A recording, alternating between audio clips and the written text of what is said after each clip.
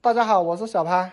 越南小舅子来中国被老乡套路骗了几千块钱，听说现在连回家的路费都是借的。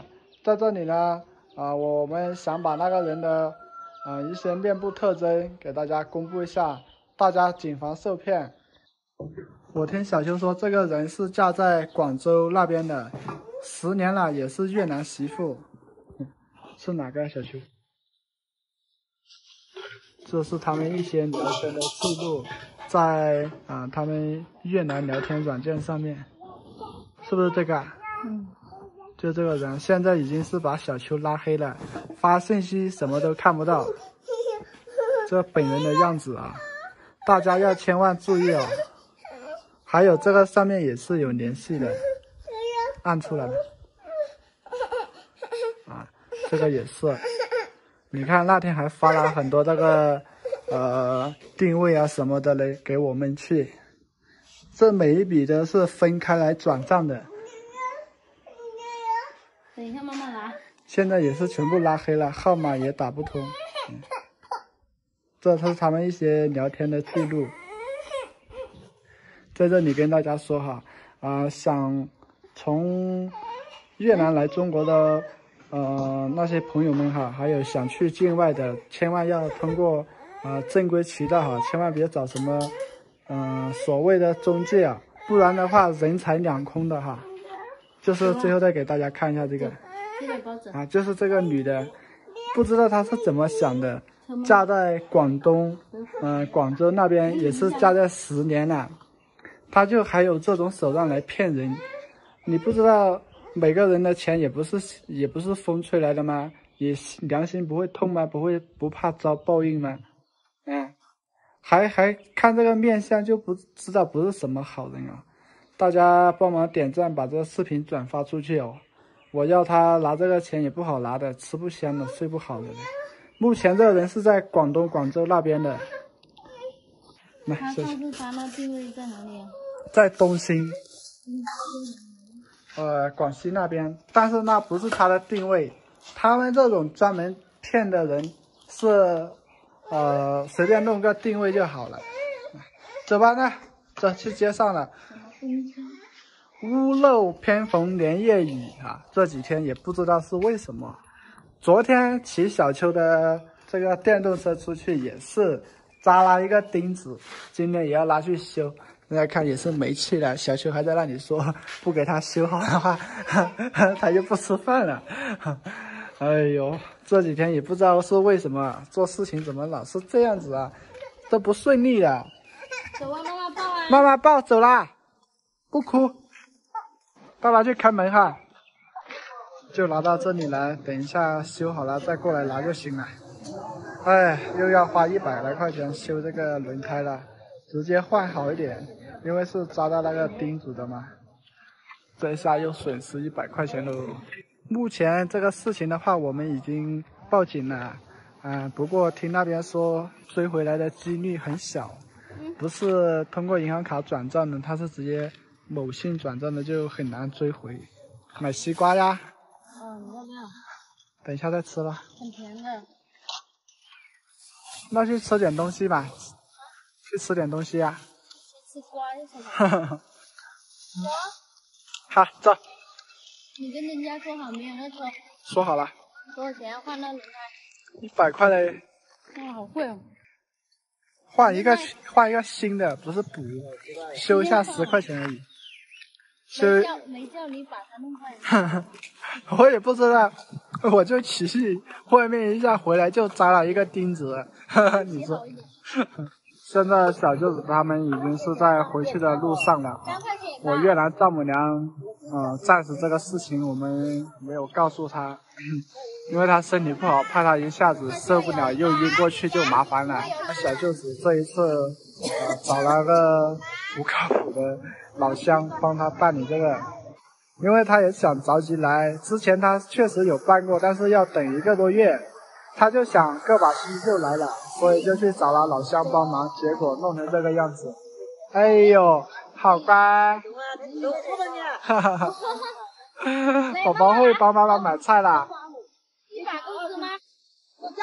够了吧？你喜欢吃多少就多买一点啊。那就这样子就可以嘛。3块你找，可以。他没有收钱的，他只有出现金。那我去超市换给这个奶奶哈。修好了，换了一个全新的轮胎。哇，好大哦！这个轮子比以前那个还大一点。这个好啊。1分钱1分货嘛。下次你也要搞前面坏，然后换2个这样子跑。不要，我估计是你弄坏的，然后赖在我身上叫我去修。哪里有？那天我看看。啊。那天我都没有骑车，好吗？啊。你要跟妈妈坐还是跟爸爸坐？你说怎么坐这样子？你骑这个，他给我坐。你跟爸爸坐好不好？要不拿我这个下来用捆它？捆它？你怎么想？可以吗？好，行的呀。够的。够好。过来嘛。好，捆在妈妈的裤腰带上。摆这裤子好方便哦。这样子可以的。你也是走这边，然后慢一点。啊，这个番茄。这个伯父以前帮我们家杀猪的嘞。大伯，你去干嘛？接学生，接他小孩子。不要。那慢一点哈。你放心，我的技术，我现在今天我都自己出来。好。你们2个跑那么快吗？我在后面都追不上。你都停在那小卖部半个小时，你觉得我们是怎么？我骑也是骑很慢的呀。我跟你说，看他那嘴巴，买一个放在这前面，做的更安全。后面他会抱着我们，但是预防他睡觉的时候。可以啊。买一个应该70、80块吧，放在前面这里。可以的。这一次这个事情呢，我们2边谁都不想，钱又花去了，然后人又过不来。不过事情出都已经出了，责怪谁都没用。小舅子那边呢一直在说，问他姐姐嘛，我会不会生气？其实呢心里是有点不高兴的，但是没办法。不高兴，事情也出了，责怪他们呢也没用，他们也只是说想快一点过来而已，然后没想到就遇到了这个事情。现在只要解决办法，并不是争吵就有用的。大家网友们呢也嘴下留情哈。我小舅子他其实，我跟他相处过，他不会说骗我什么的，他确实是太想过来了，然后我们也经常打视频叫他过来，所以他就一时间头脑发热去找了个老乡去帮忙办这些。听别人说我们办只要3、4天的时间嘛，他自己办的话，要等半个月1个月，所以他不愿意嘛，然后他就去找别人，他以为是别人好嘛，要是受不了。是啊，小秋也搞我这几天崩溃，我从早上到晚上就吃1顿饭。小秋也是经常疯了。打电话去骂小弟，但是我叫他不用说了，说多多的也没用，事情出也出了，不要说那么多了。以前我经常在网上看到说别人过中介被骗，我不相信。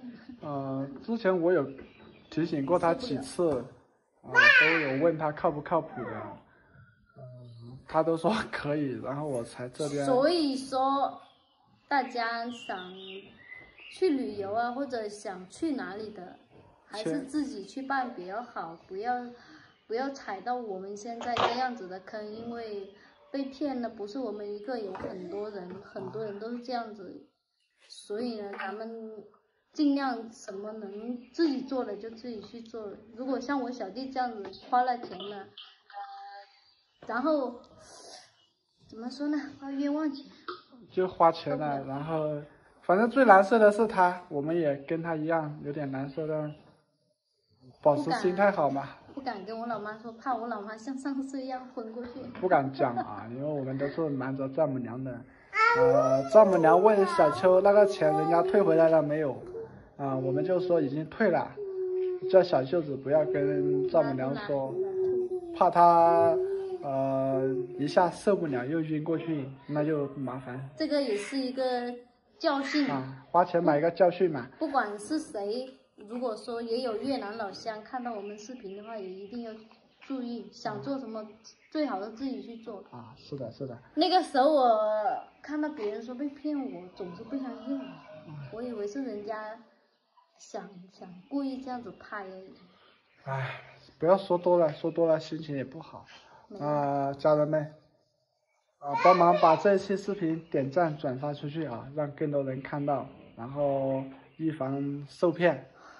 越南小舅子找了个不靠谱的中介去帮他们办理护照跟签证，明明说好今天星期天就可以过来了，结果打电话的时候是空号，打视频的也没有人接，现在不知道是什么情况哈。已经花去的费用加上我那天跟舅舅去接的话，总共差不多花了7600块钱。这个事情搞得我们现在心情很糟糕啊。我也不知道他是为什么非要去找一个中介去办理这些，可能是因为他不懂吧。结果到现在人又没来，钱又花了，还联系不上，那这些费用的话可能小区啊怎么弄啊？你说？那肯定在小弟他们头上的，难道在我这里？那做事情也要靠谱一点啊，不能说随便找一个人就说可以办就过来了。虽然他不懂，可以晚一点嘛，是吧？现在在边境那里，我听小秋说，连饭都吃不起啊，早上还哭了，说上厕所都不敢去上，怕肚子饿。其实我也感觉到他们挺可怜的，因为在越南那边不好挣钱所以想过来这边呢。投奔我们，让我们作为姐姐姐夫的可以帮忙他们，结果没想到去找了个中介办理这个所谓的护照跟签证，现在出也出不来，回家的路费都没有。现在我们也是拼尽了我们2个人的所有的经济去接他们，现在我们2个身上1毛钱都没有了。早上小秋他说我还以为是都我玩的。你看，现在怎么弄啊？做事情能不能靠谱一点啊？那这个也怪不了他们的。那怪谁啊？怪我啊？那也不能怪你呀，也不能怪我，那就怪人家嘛。他给别人办，谁都能办得上，就我们就是办不上，你说怎么办？我倒没什么事，我担心的是他们。他们在那边所有的路费都是我们从这边找。是啊，都是我牙缝里挤出来的，还欠了很多外债，你知道吗？他们也要还我们，然后我们也要还别人，这才是一个问题，知道吧？他们还晚一点倒无所谓啊，主要的是钱花去了，现在过不来，主要的是这样子，知道吗？花多少无所谓。人都买不到，我今天到现在我也是没吃饭，我吃饭的心情都没有。本来是好好的，结果弄成这样子，等明天看看吧，实在不行想想其他什么办法。那不能给他白拿我们的钱啊。刚才我打电话的时候也打不通，然后你打又是空号。我打的是空号，我从早上打空号，我发很多信息都没回，你看。我吹牛吗？我是吹牛吗？哇，你们做事情太那个了。我发了那么多信息，你看从昨天，你看没有一个都没回吧？是不是？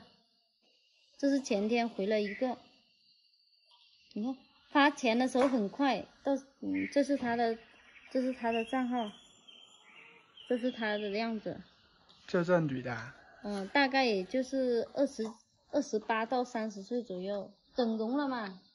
你看他的，我跟你说，他的账户里面都是给别人转账，然后办什么很多东西。现在的，他这个是什么鬼？他这是说什么？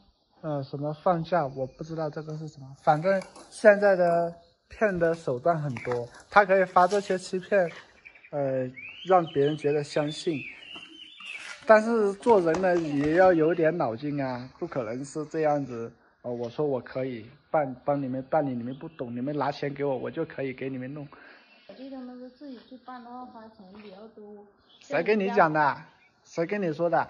我那天都发觉不对劲了。那天你叫我发钱过去给小弟的时候，我只听说先办护照才办签证的，怎么会先办签证然后再办护照呢？从这一点就可以看得出来。现在我们两口子在这里，我手上还有差不多500块钱，现在全家的家当这个月生活费我的还要不知道怎么弄。现在我笑不开。那这个也要叫他们做事情要靠谱一点啊，这不是我在说他，我是给他提个醒。你要不要跟小弟说话？我都不知道。要不要问一下他们情况？我都不知道怎么说了。弟妹在拿手机。弟妹在这里，我剪了个大光头。忙接口啊。你看现在饭也没有吃，然后身上1毛钱也没有，也是看着也是挺可怜的嘞。那你说？怎么说？现在经济，我跟过去说了，然后呢就说话讲美丽。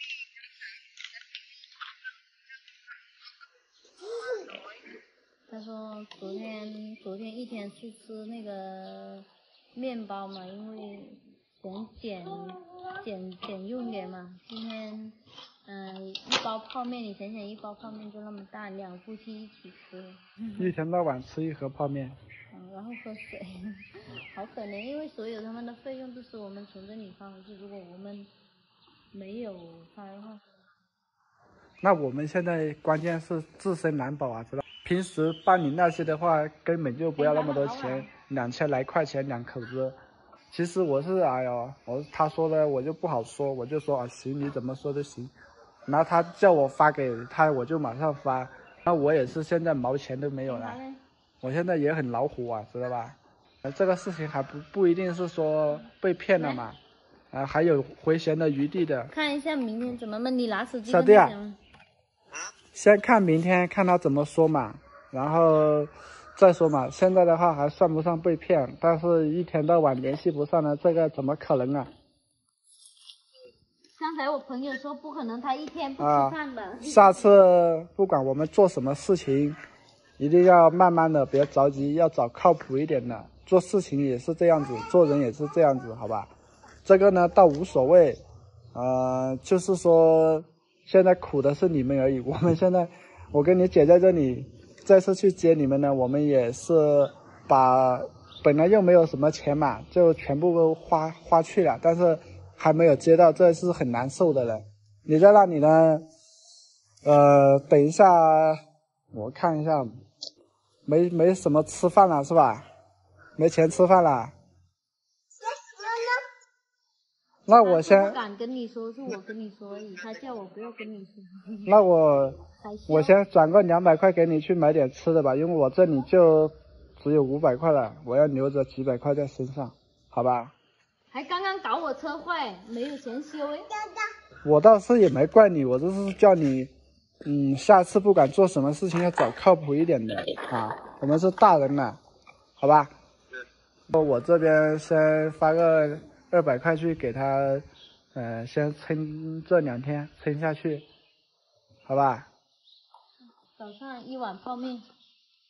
我知道啊，但是这个没办法的呀，你不用拿给我看，我了解他现在的情况啊。像以前我们刚去打工。看，等一下你要说我骗你。不是说你骗我，这并不是说骗不骗的事，我是叫他以后做事情。不要着急，他着急要来嘛，然后就别人说什么都相信。谁叫他姐嫁给我嘞，是吧？跟他说嘛，叫他别难过，现在还不一定是说被忽悠了嘛，只是说找他不靠谱的而已。我们刚刚前天打电话还打得通，怎么今天打要是空号不可能吧？我们发信息他在线他也不回。我看到他有在线，但是他不，只要我们一打过去，他就马上下线了，不在线了。跑不了的，放心。那该怎么办呢？先看后续的进展怎么样嘛。如果真的是最不好的结果的话，我就去当地去想想办法，然后看看能不能拿回来这个一些费用嘛。那只能怎么办？我啥也不懂，联系是你们自己联系的，那天我都说了靠不靠谱，我都一直这样子提醒，但是你说行的没事，小弟也说可以的没事，那你们叫该发过去的时候我就发过去的，那这个真的怪不了我哈。没有谁怪你啊。我只是说替他感觉到难过，然后多的也不想说什么多的，我不喜欢啰嗦那么多。你趁现在还早，给他转点钱过去给他吃饭嘛，3个月还不一定赚到7000，赚得到，但是用下来哪里有7000块钱？其实对我们来说也是一大笔钱呢。在农村这7000块，你知道我们赚多久才赚得出来？我们卖那几个面条都卖不出来那么多。是啊，虽然说遇到了这些事情，但是我们一定要冷静，不能着急。我很冷静啊，我中午的时候我很冷静，不骂他，我要等到明天星期一怎么样子，我很忍的，你知道吗？为了他们我很忍。我想那么多干什么？现在马上跟小弟说2句，然后转点钱过去给他吃饭了，别等一下搞得太晚了，饭都没得吃。这次来也是坎坷啊，异国他乡的跑那么远，虽然说我没有什么本事，但是我也是尽力而为了。如果真的来不了的话，我也是没办法了。也希望大家多多理解一下哈，因为越南小舅子很多东西他确实不懂，然后去多花个几千块找来一个中介，结果到现在来又来不了，联系又联系不上。看看明年最终结果是怎么样吧。大家好，我是小潘。昨天跟舅舅一起开车了4个多小时，跑到广西田林县这边，已经是晚上凌晨2点多了，就在这边休息了一个晚上。今天又继续出发去东兴口岸那边接小舅子夫妻2人。刚才他已经发了一个定位给我们了，可能还有4、5个小时的路程吧，总共是400来公里。来到广西的话，当然要吃芒果了。给小秋带几个回去，拿个袋子给我啦。要几斤吧？现在我们刚刚出来哈，在这个田林的国道这里。很好吃的，都是一样的。你给我讲一个。这个是阿姨泡药了，这个没有泡药。什么意思？泡药水的这片的。泡药过的。要泡药，好像我们黄的是泡药的。像我们非常9点钟泡药不怎么听得懂。那这个没泡药是吧？我们泡药阿姨是刚摘下来的。你给我拿着哈。我要慢慢听你们说话才听得懂。你们是哪里的？我们贵州的。多拿点嘛，阿姨便宜今天。那便宜也不便宜啊，你们还要3块了，2块就好了嘛。便宜点嘛，便宜我们就拿那个1块5给阿姨也可以。1块5啊？这个轻的。泡药嘛。泡药的。你在哪里买的是泡药的？那这个没有泡吧？这个没有泡药不？这个我刚摘下来的不？摘下来。那你们多拿这里，还有这光也是，也是黄的，够了，差不多够了。出发情况，家人们，看来今天是接不到越南小舅子了。刚才他打视频过来说，从越南老家过来的时候有一些手续还没有弄好，要等到星期一才可以弄。昨天我一听他说，我也是突然就叫舅舅跟我一起来了。现在到广西了，看来是白跑一趟了。我们等星期一再来接他们2个吧。不过也不远哈，我们到广西田林这边的话，只离我们紫云县差不多300公里，没有多远的。从我们紫云县到东兴口岸的话，总共就700多公里，差不多800公里。下一次我叫他先跨进我们中国的国门，然后我们再来接他。这个呢也怪不了他，也怪不了我。呢他也想过来，我呢也想早一点见面他。不过因为这几天是放假嘛，然后有些东西人家没上班，这个能理解。那我们现在也是准备走国道回家，星期一再来接小舅子。回来了，已经是9点钟了。来，小秋，这是从广西给你带的芒果。他那边呢跟我说的是，还有一些那个手续还没弄好，要等到星期人家上班的时候你才来，才弄好才去接他们。那做饭了没有啊？我要等你们来我才炒热饭热菜吃，如果我早炒的话回来会冰。那也行，好。但是呢我去炒，等一下可以。还有我们家臭宝宝，想不想爸爸？哈哈，哟，哎，拿车车给爸爸，好乖哈，太听话了，爸爸好想你哟。来，这个，爸爸给你买的。说谢谢爸爸。谢谢爸爸。哈哈哈，还有大海啊，自己去拿。哦，谢谢。说谢谢爸爸一下。谢谢爸爸。不好意思啊。他平时他会说谢谢爸爸。快吃啦哈。那小秋啊，你去做饭嘛。今天舅舅也开了7、8个小时的车，很累啊。好，你们坐这边，好，我去做饭。好。这一次来来去去的，也是跑了600多公里，花了几百块钱，还是没能接到小舅子，有点遗憾。看来只能等到星期1或者星期2再去了。是我们没有先问清楚，也是白跑了一趟。想看我小舅子的网友，大家关注一下。那今天的视频就分享到这里了，祝大家生活愉快，生活美满，拜拜。给你们看看我老公他们这边是怎么过端午节哦。每年我老公都会去买这个叫什么？老公？艾草。对，艾草来挂在两边的门哦。大海啊，你帮我拿着一个。帮你哥拿一个。我的身高不允许挂这个。小秋啊。哎。你们那边要不要挂这个啊？端午的时候。我们端午节啊，等你挂好我再跟你说。这样就好了吗？再挂这边就可以了哈。这个我也不知道是什么意思，反正爸妈他们在家的时候每一年都要挂的。它肯定是有意义，他们谁叫我们在家挂的呀？我们小时候，反正就知道端午节吃粽子，其他的都不知道什么。还有这样就行了。好，而且还有这样就挂好了。小秋啊。那昨天我们买的粽子。你买粽子，家里面没有柴火啊？我们去等一下拿一点，家里面拿一点，等它先泡在这里嘛。等一下拿煮就可以了，泡1个小时。好，是个男孩子，比我都还贴心哦。小秋，你的越南老家丈母娘他们是怎么过端午节的？今天早上我给他打视频，我问他要不要包什么粽子那些，他说不用，我们这里只是杀个鸡，然后做一桌饭，好吃一点，一家人吃就行了，就这样就过端午节了。就是比平时的饭菜要丰盛一点就行了。对。那跟我们这边还是有区别的哈。是，你们这边的话，端午节才吃粽子。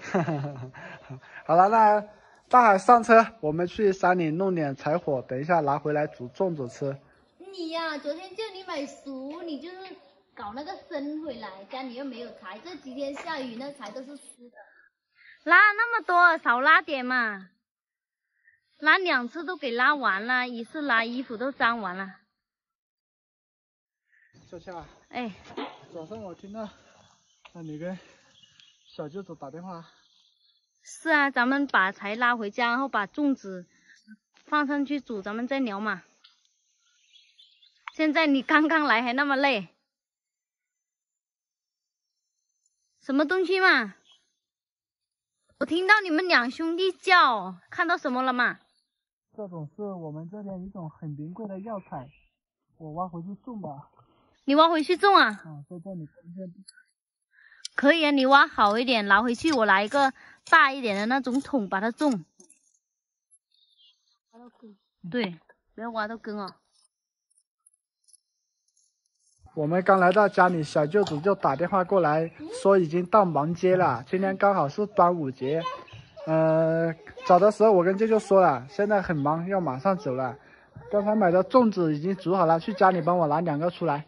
那吃一口粽子嘛，就像过个节，然后你们再去嘛。那他们反正来到那里也要等，要不吃个饭然后再去。我们不要休息的啦，我们去到那里还要休息一晚上啊。你看这个都砸坏了。端午节要吃粽子。我也不知道他们在家等爸爸哈，明天就来。我也不知道他们来那么快。那我吃一口。端午节先吃个粽子先。